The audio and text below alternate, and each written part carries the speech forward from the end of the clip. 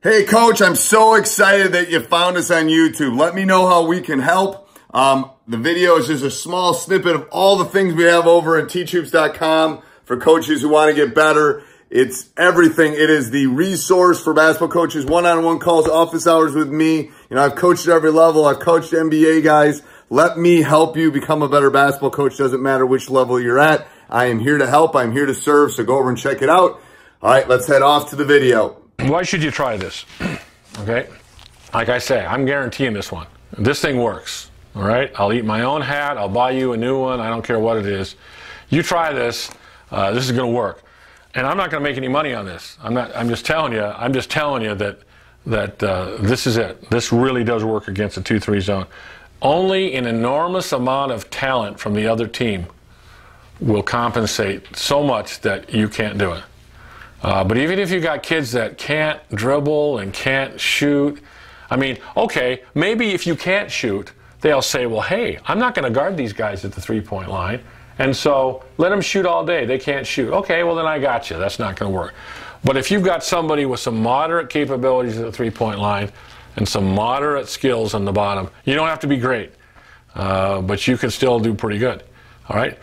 Now, let's say, for example, that a three-point shot is taken. All right, so the ball's passed, well, let's pass it over here. Three-point shot is taken right here. Now, I'm not encouraging that shot, okay? Quite frankly, I want you to get a layup instead. But you take the shot, okay? Well, this guy has got this guy sealed off. This guy's got the strong side boards, and if this guy, you know, wants to, he can get in there and sneak in front of that guy for the weak side boards. So there are some opportunities with that. So number one, it works. You establish roles for your players. You just say, well, this is what we're really trying to do. It establishes that team concept, and all the guys don't have to do it all. You know, sometimes you got players that, you know, that can dribble, they can shoot, they can penetrate, they can do it all. All right, and you don't need to have guys like that, although they're fun to have. Okay, you're going to get quick scoring opportunities. Period. You will get quick scoring opportunities. And if you don't get it right away, you just pull it back out and try it one more time. So this thing really does work. It's not a high energy expenditure.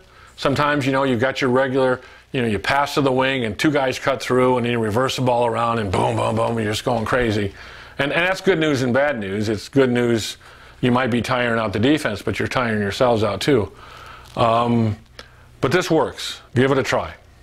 Let's go downstairs and do some footwork with it, okay?